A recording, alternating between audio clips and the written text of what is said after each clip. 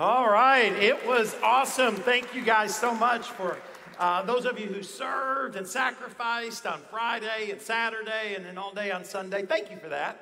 It really does make a difference in the lives of people. Next week, Brian Houston's going to be here. He is the former pastor of Hillsong, you know, all the music, all those kind of things. A lot of times we hear from folks when they're at the top of the game. And Brian's been through a lot, and so I'm excited about hearing from him. So next weekend, be sure and invite somebody. Pastor Brian will be here with us. Let me ask you a question. What is your dream? What is your dream? What is it that you think about? Maybe you get passionate about. Maybe you're excited about. Right? Because we've all at least had them at one time in our lives. Where we thought, in 5 years or by next year, right? That dream, that destiny, that sense of potential, that sense of purpose. I mean, what is yours?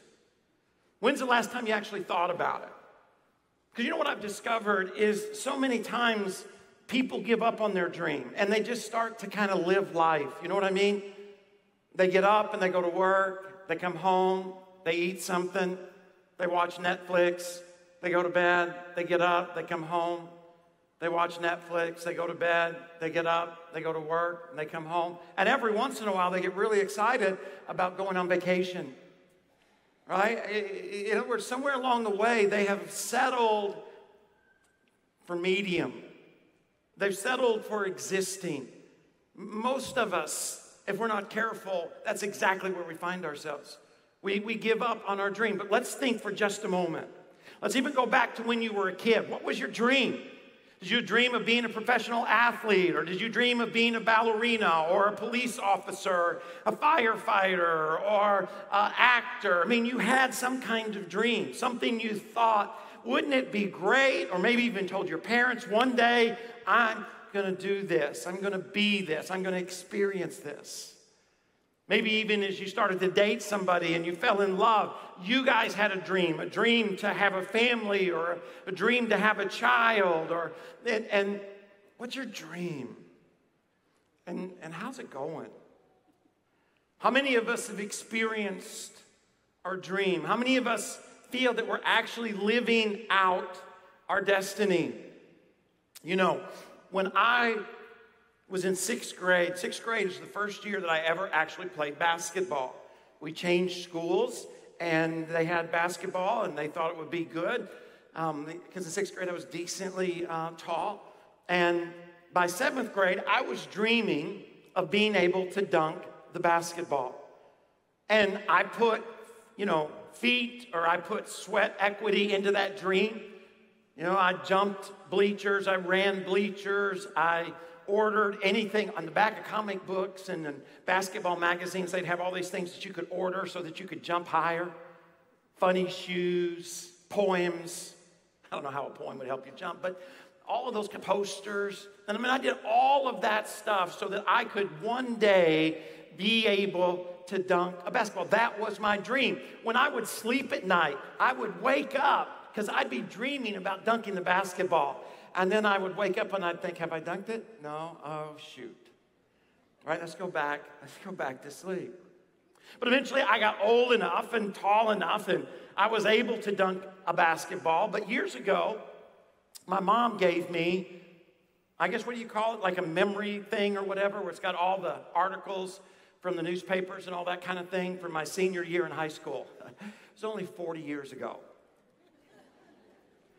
And my most memorable dunk is actually in one of these articles. I got to, for a moment, let me find it. Gramling steals the spotlight. No, that's not it. It says, CRA wins the Greene County War. And so we were playing a team that was much larger. The school was much larger than us, and they slowed it down and tried to slow it down. And it says, unfortunately, this is from February the 10th, 1985. Ooh, doggies, that's a long time ago, right? Unfortunately for Tech Holder, Spears, that's the coach of the opposing team, Holder's fears of Crowley's Ridge pulling away came true in the third quarter. After GCT's right netted a jumper from the lane, Curtis Dortch hit the front end of a 1-and-1. CRA, that's the school I played for, pulled a play that almost turned the tide of the game by itself.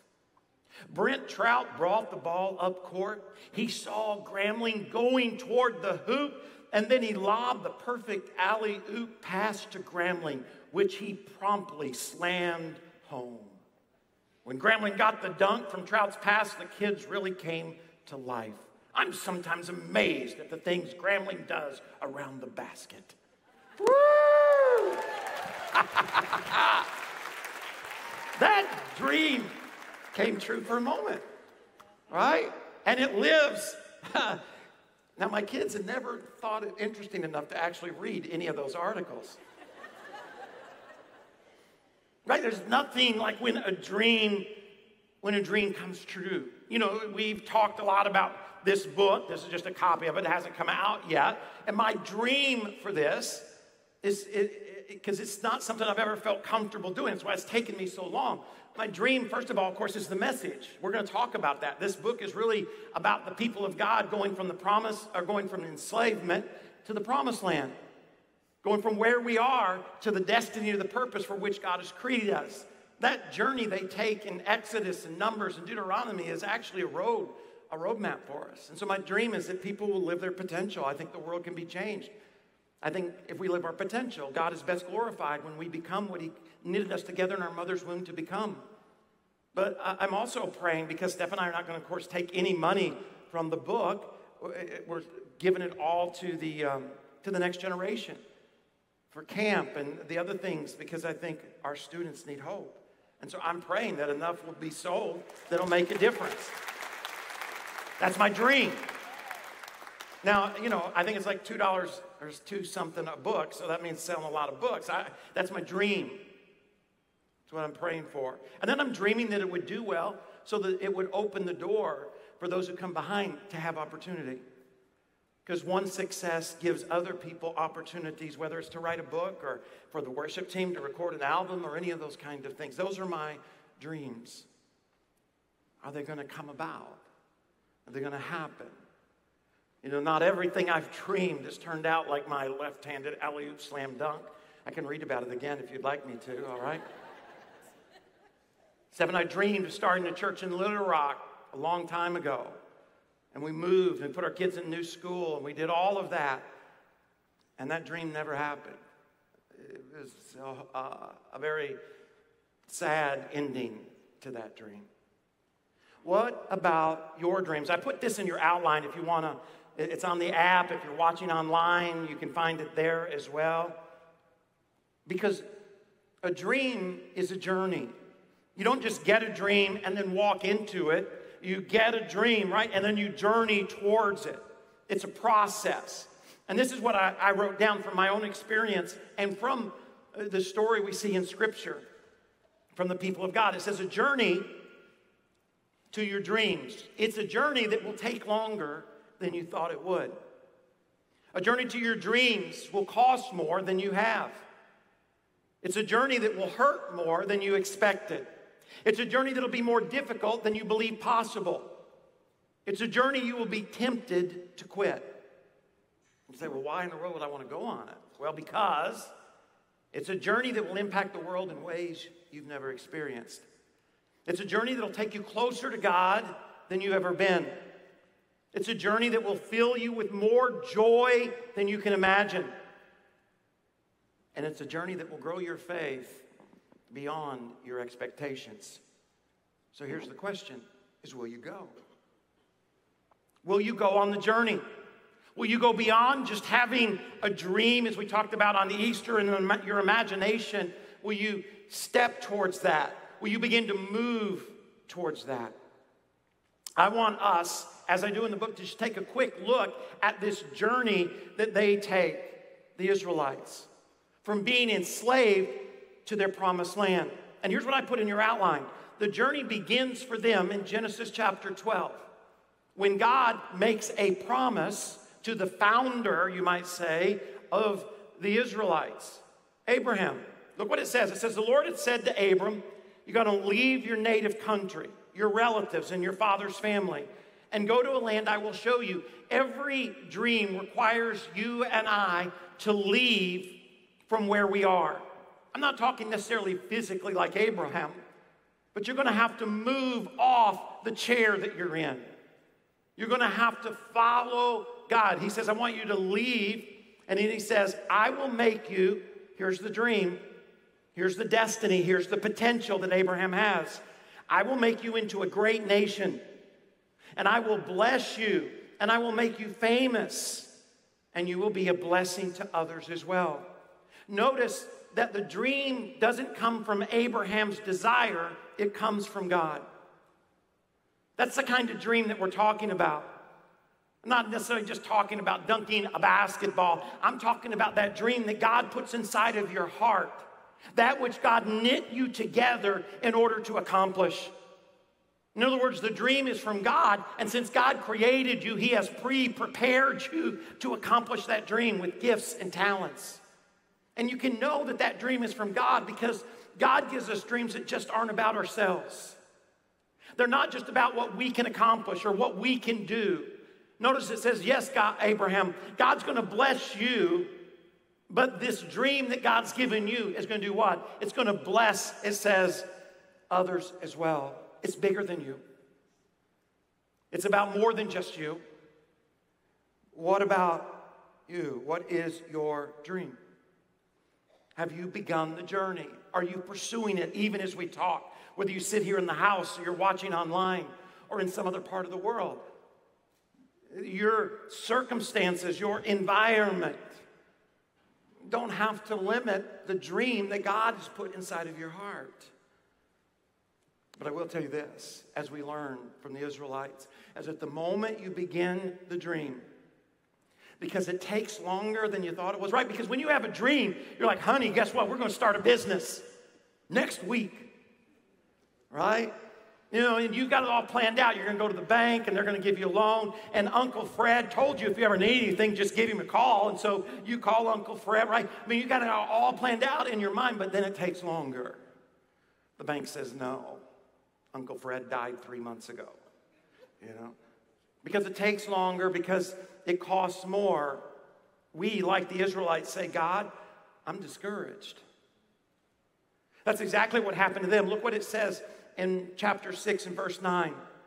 Moses comes, right? He's telling them, and he's telling Pharaoh, God said, let my people go. We're going into our destiny. We're going to reach our potential. It says, so Moses told the people of Israel what the Lord God had said, right? He gives them the dream. But they refused to listen. Why? Because they had become too discouraged. They just become too discouraged. When you get discouraged, you just don't even want to listen. Some of you are so discouraged that the mere idea of me talking about a dream kind of angers you. She's like, oh, I believed that before. I've read those books. I've done that. That's never going to happen, right? You're just discouraged. You've given up on the dream. It feels like for every step forward, it's 2 steps back. When Steph and I came here 24 long years ago, they had already kind of organized this building here, and they had went to the bank, and they had planned it all out, but it hadn't been built yet. And then the team that was here, God called them on to something else, and all of a sudden, Steph and I are the pastors, and we walk into this building after a year or so. Pretty amazing, right? To be able to go from the student building, is where we were worshiping, into this building. But this building costs a lot more than that building. This building, I just remember the utility bill was like $10,000 a month, just for the utilities of this building. But when we came into this building, guess what didn't change? The giving didn't change. And so although we had a much nicer building, a much larger building, and with it came lots of opportunity, it didn't take long for us to be like $700,000 in the red. In other words, it seems like for every step forward, there was 2 steps backwards, and you just get discouraged. God, I'm doing everything I know to do. Why isn't it working? Why is it taking so long? Why does it cost so much? What's God's response today to your discouragement about your dream? We want it to be for God to feel sorry for us, don't we? I know it's tough, honey. I know it's not fair. We want God to supernaturally just kind of zap us with some kind of success. We want God to agree with us that it's unfair. That's what we want God's response to be. Well, what is God's response to the Israelites and to us today? It's keep going. Don't give up. It's really that simple. Keep going. Don't give up. Look what he says in verse 10. Moses goes to him and says, we're going to the promised land. And they're like, shut up. We don't want to hear that. We're just too discouraged. And so Moses goes to God and he's like, God, what am I going to do? And what does God say? Then the Lord said to Moses, you go back to Pharaoh, the king of Egypt, and you tell him to let my people go. What was God's answer? He would say, Moses, I don't care what you're feeling, you keep going. Do not quit. Don't allow your discouragement to get you down. After COVID was incredibly discouraging. I can't tell you how discouraging it was to come and to speak to the camera. And I'm glad that many of you were on the other side of the camera, but we put pictures of you on these chairs because it just got so lonely. And then we started back really quite early. And I'm like, whoa, it's going to be so much good. But you know what? You didn't come back.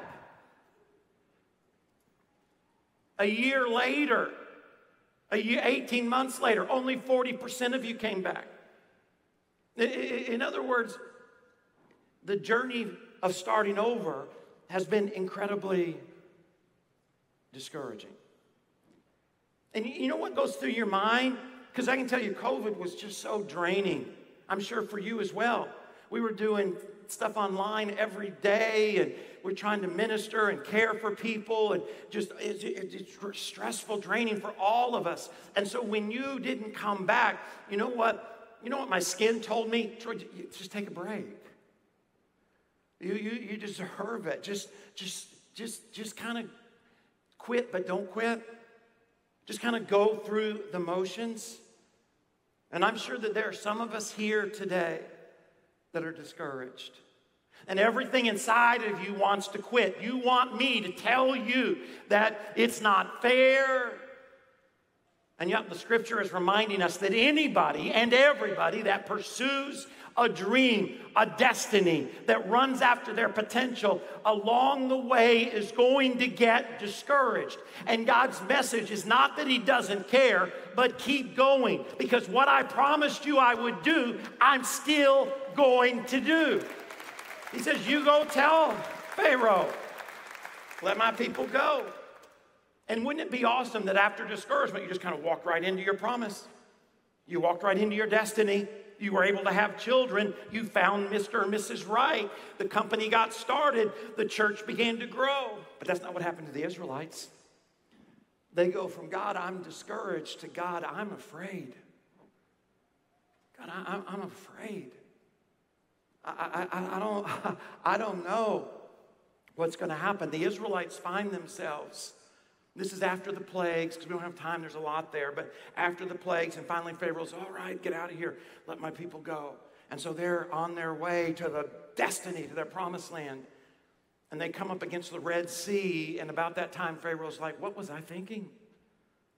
Who's going to build the pyramids? Who's going to plant the crops? Let's go get them. And so the Israelites have the Red Sea in front of them, and they have Pharaoh and his army, which happened to be the most powerful army in the world at the time, pursuing them. Look what the scripture says in Exodus 14. As Pharaoh approached, the people of Israel looked up and panicked. They saw the Egyptians overtaking them, and they cried out to the Lord and to Moses, didn't we tell you this would happen while we were still in Egypt? We told you, Moses, just leave us alone. But no. You ever feel like that? I told you the bank would say no, but no, you had me to fill it out. You had us to invest everything we've got. I told you we shouldn't move, but you had to move, right? Whoever you is. Sometimes you as God, sometimes you as our spouse, sometimes it's a friend, a business partner. And really, we're just afraid. Afraid that we're not going to find a bank. Afraid that the ministry's never going to grow. I remember for me, after months with COVID, it was like, are people ever going to come back? The first time we had service, like right after COVID, and they closed everything down, and they told us that, we could do it online, but we could only have 10 people. And the police showed up to make sure we only had 10. And my whole life, I had never been afraid of the government of the country in which I live. That changed that. And maybe you're here and you're afraid because of what the doctors told you about having children. You're afraid that whatever it is that you see is just too big to deal with. So what's God's response? Well, what do we want God's response to be? It's all going to be okay. Just going back to Egypt. We'll try again later. Just go ahead. You're right. I'm telling you, that's just too big. The odds are just too against you. It just seems to be too impossible. Just settle down and go back. But is that God's response? No, it's very similar to his response when we get discouraged. Look at what he tells them in verse 15. Right? The people are freaking out because they see the Egyptians, this powerful army marching towards them.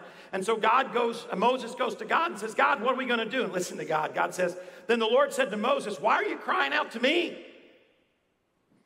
Tell the people to what? Get moving. Don't quit.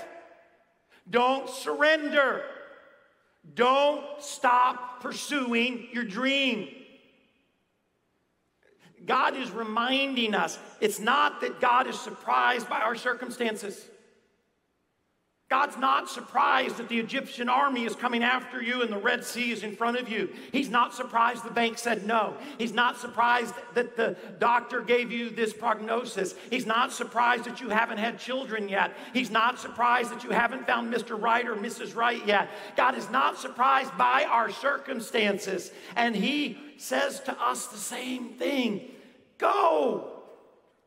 Continue to pursue the dream that I put into your heart and that I pre-prepared you to accomplish. I'm still on the throne. I'm still the King of Kings.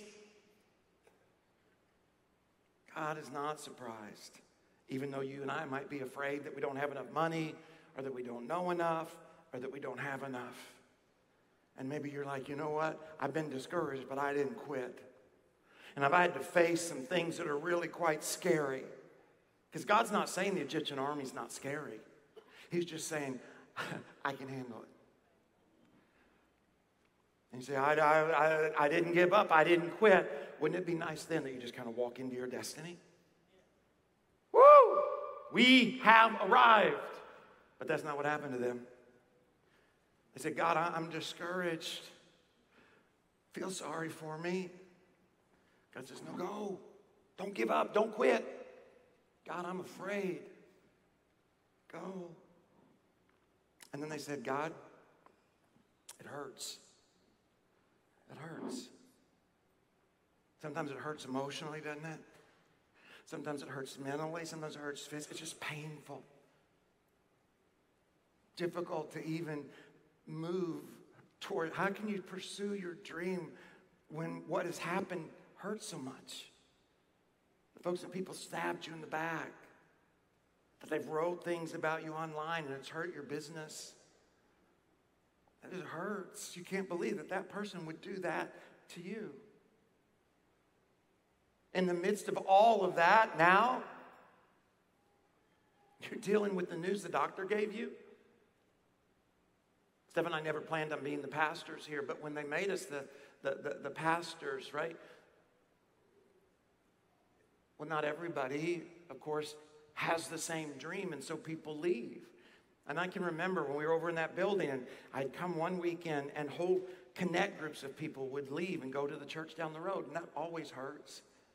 People always dismiss it by saying, oh, they don't care, they just blah, blah, blah. But it always hurts. It always feels painful. It always makes you want to give up or surrender. I know you know the feeling. You've had people do that to you. People that you trusted, people that you loved, some that may be even really close to you, that promised you that they were going to be there, and yet they said, I do, but they didn't, and they walked away. It just hurts too much. And then it seems on top of that, you get into an accident, the kids get sick. You know, I went to to get an MRI the other day, and when I went to the doctor said, I have 5 herniated discs in my neck and 6 herniated discs in my back. I mean, I could probably quit and get government money, all right? It's, life hurts. And when life hurts, what do we want to do? We just want to sometimes give up. Right? Well, what is God's response to them? Because look at what they say in chapter 16. Let's see their pain. It says, the whole company of Israel complained against Moses and Aaron there in the wilderness. They said, why didn't God let us die in comfort in Egypt? And you're like, well, you were in slavery in Egypt. Yeah, but this is more difficult. Now, you may not have liked going to the job that you had, but it was easier going to a job you hated than trying to start a company. That's where they are. They're like, why? We at least had lamb stew and we had all the carbs we could eat. You brought us out into the wilderness. We're just going to starve to death. Hurts. We want God to say, it's okay, it's unfair, just quit, stop the pain. You have a right not to hurt. Go back. Go back to that other job. Go back to your hometown. Go back to what? Just stop. Give up. But what is God's response? God's response is that my grace is sufficient. Don't quit today. Don't quit today. Just don't give up today. Look what he says in verse 4. The Lord said to Moses, look, because they're complaining, right? They're hungry, and they're like, man, we'd rather be enslaved than go through this pain. He says, look, I'm going to rain down food from heaven for you. And then what does it say? Each day. In other words, God tells them, I'm going to take care of you today. And the people can go out and they can pick up as much food as they need, what? For that day. He's saying, my grace is sufficient for today. I will test them in this to see whether or not they will follow my instructions. What God's saying, I'm going to see whether or not you can trust me for today. Just don't quit today. That's God's message. It's not that what you're going through doesn't hurt, that it's not painful, that it's not unjust or unfair. God's message to you and I is just don't quit today. Don't give up in this moment. And I got good news for you. You are here. And you know what that means? It means you didn't quit yesterday and you haven't quit yet today. God's grace is sufficient for the moment. That's all you and I have to do as we walk through sometimes the pain that is involved in pursuing our destiny or our dream or our potential. But some of them didn't listen. Look what it says in Exodus 16:20. It says, but some of them didn't listen. And they're like, oh my gosh, I know we've got some today, but what about tomorrow? Right? Because that's what some of us have been worrying about. I know I've made it today, Troy. Woo, that sounds really good, but Monday's when the payment's due. And you've missed today because you're worried about tomorrow. Makes sense. Right? I know the kids in 5 years, they're going to go off to college, and you're kind of worried. That's exactly what happened to them. It says some of them didn't listen, and they kept some of it until the morning. They're like, well, what if it doesn't come in the morning? It says, but then what they kept was what? Full of maggots and had a terrible smell. And Moses was angry because he's like, why didn't you trust that God's grace was sufficient? Don't we tend to do the same things? In other words, you can't participate in today because you're hanging on so tightly because you're worried about tomorrow. Well, what's going to happen tomorrow? That's exactly where they were. And so Jesus responds in the New Testament to you and I. And these are the words of Jesus himself in Matthew 6. He says, seek the kingdom of God above all else. live righteously, and he will give you everything what you need. What is he saying? My grace is sufficient for you today. Give your entire attention to what God is doing right now. What's God asking you to do right now? God's sustaining you right now. And don't get worked up about what may or may not happen tomorrow. God will help you deal with whatever hard things come up when the time comes. God says, I can take care of tomorrow. Just trust me in the moment.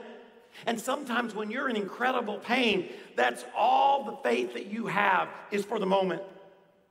I'm not quitting today. I'm not quitting in this hour. I don't know about next hour. I'm not going to worry about next hour. I'm just not going to quit in this hour. I'm just going to take one more step towards my destiny. I don't know what the future's going to hold, but there's one thing I'm sure of. In this moment, I'm not giving up. In this moment, I am not going to quit. I said, oh man, I made it through discouragement. I made it through my fear. I made it most of all through the pain, emotionally and physically. I haven't given up. I haven't quit. Isn't it time to experience my potential or my destiny or my purpose? It wasn't for them. Because the next thing they said is, God, this is too hard. Week after week, month after month, I'm just tired. It's just too hard. Look at what they say in Numbers chapter 11. It says, Moses heard all the family standing in the doorways of their tents whining. And Moses says to the Lord, God, why are you treating me like this? Why so harshly? What's he saying? Say, God, why does this got to be so hard? And then we compare ourselves, don't we? Doesn't seem hard for that church. Doesn't seem hard for that business. Doesn't seem hard for that husband or that wife or that single person or that. Have mercy on me, God. What did I do to deserve the burden of all these people? Did I give birth to them? Did I bring them into the world? God, this is your dream. You put it in me. You've given me the passion. Why'd you tell me to carry them in my arms like a mother carries a nursing baby? How can I carry them to the land you swore? How are we ever going to get to our destiny, to our potential? And then he says it, doesn't he? He says the load. It's just too heavy. It's just too hard, God. And what do we want God's response to be in that moment? Because sometimes we can embrace the challenge, can't we? It's just so hard. And we just want God to feel sorry for us. We want God to admit that it's not fair. We want God to encourage us by telling us that we're the best. But what's God's response to Moses? His response was, humble yourself, ask for help, and don't quit. Humble yourself. Most remember, this is not all about you. I'm going to bless the world is the promise that God makes in Genesis. Through you. This is bigger than you, Moses. Look what it says in verses 16 and 17. The Lord said to Moses, gather before me 70 men who are elders and bring them to the tabernacle to stand there with you. And I will come down and I will talk to you there, Moses. And I will take some of the spirit that is upon you and I will put that spirit upon them also. That's the part we don't want, isn't it? Right? That's where the humility comes.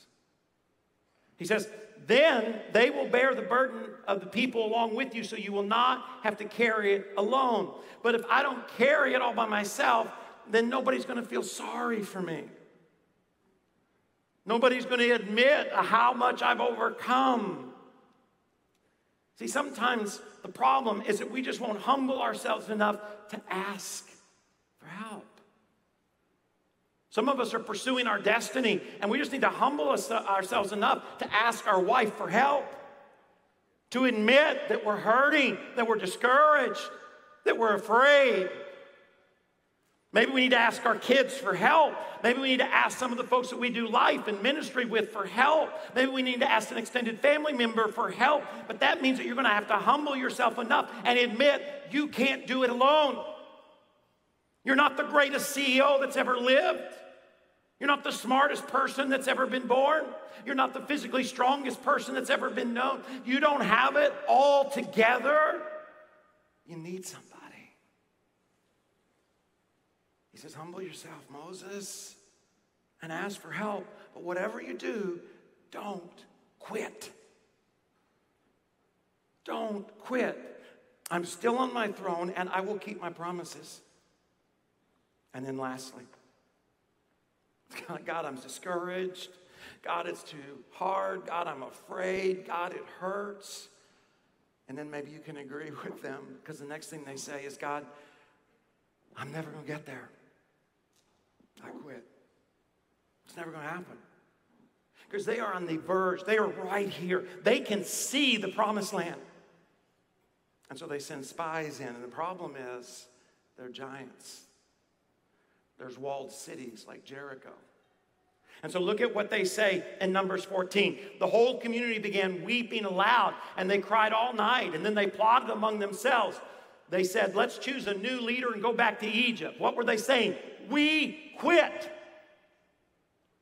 We kept going when we were afraid, when we were discouraged.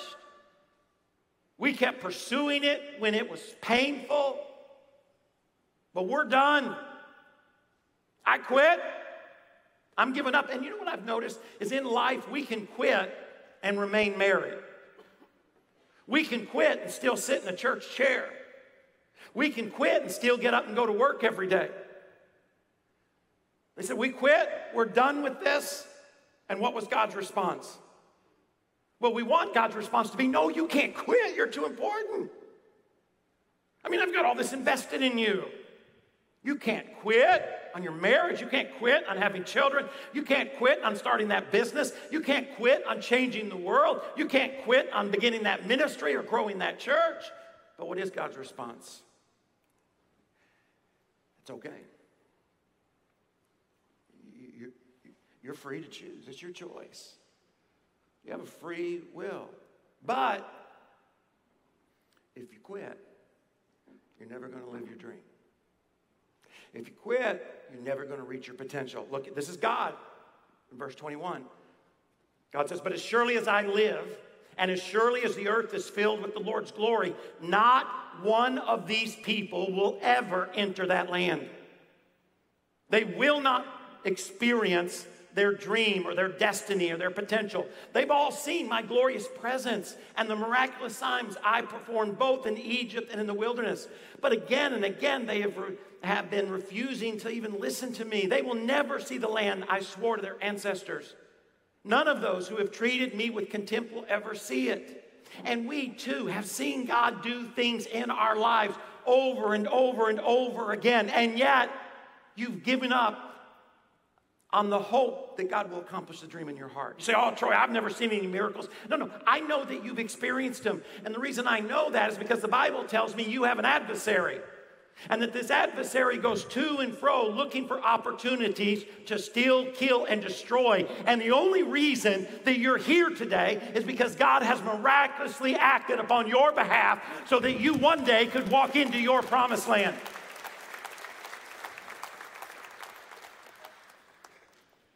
He says you're never going to see it because you quit. And when they realize they can't manipulate God, because I think that's what they were trying to do. Well, God, we're just going to quit. You ever do that? Try to get somebody to do what you want? Well, I guess we just won't go. Oh, Dad, we'll do it, right? When they realize they can't manipulate God, they change their mind. They're like, oh, we're going to go. We're just kidding, God. I'm not going to quit. And Moses says, it's too late. It's too late. Like, no, it's not. Look what happens. In verse 40, it says, then they got up early the next morning. And they went to the top of the hill. And they said, let's go.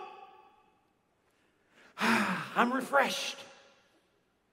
We realize that we have sinned, but now we're ready to enter the land the Lord has promised us. And Moses is like, no, it's too late. But they didn't listen. And the people defiantly pushed ahead toward the hill country. They didn't have Moses. They didn't have the Ark of the Covenant. And the Canaanites and the Amalekites pushed them back. And they never went in. They missed their dream.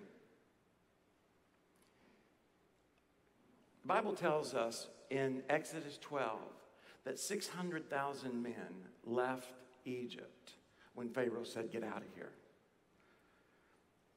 And the Bible tells us that all of them that were over the age of 20 died wandering in the wilderness because they quit, except for 2.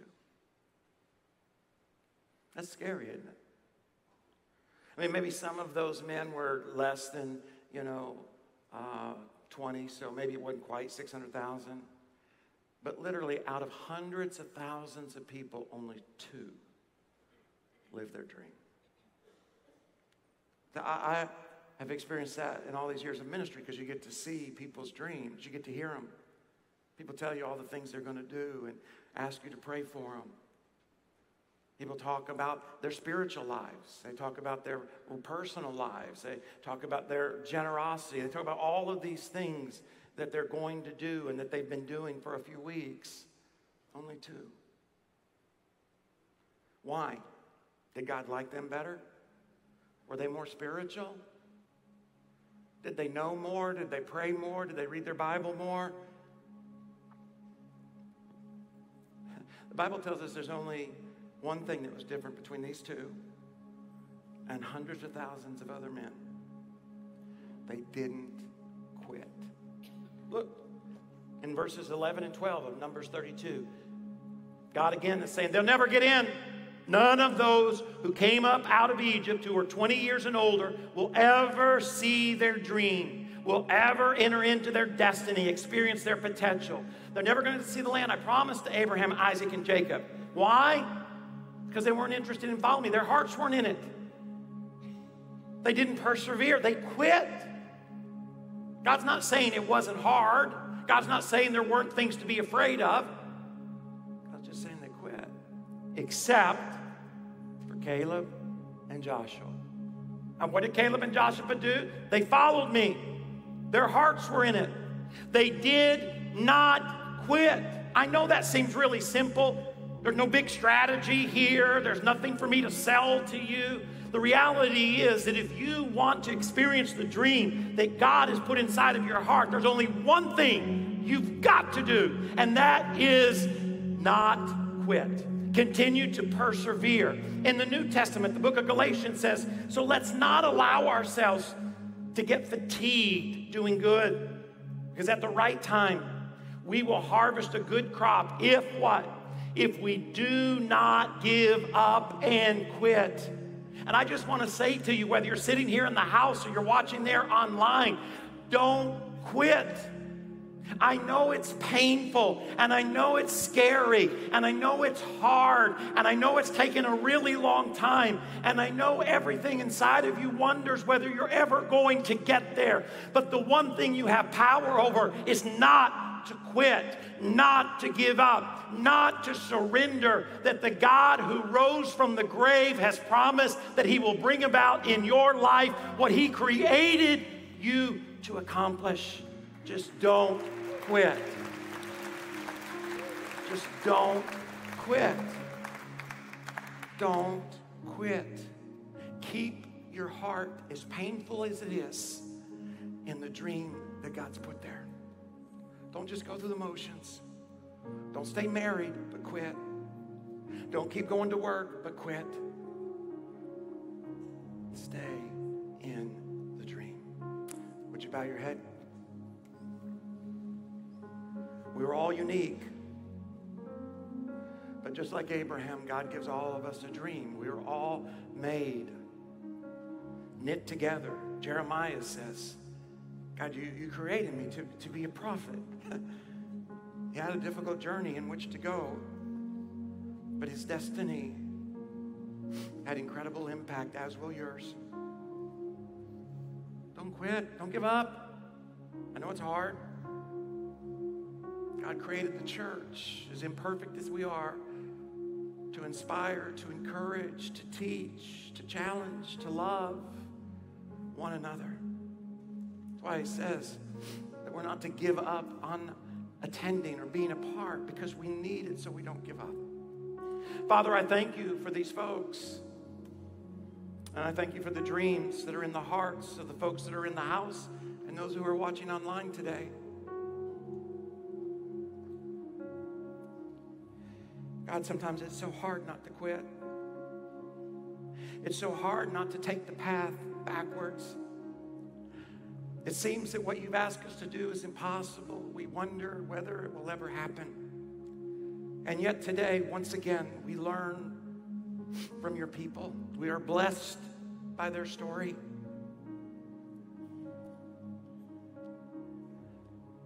We will not quit. We will not give up. Faith is the confidence, according to Hebrews 11, faith is the confidence that what we hope for will actually happen. Not because we're good, but because you are great. In Jesus' name we pray. Amen.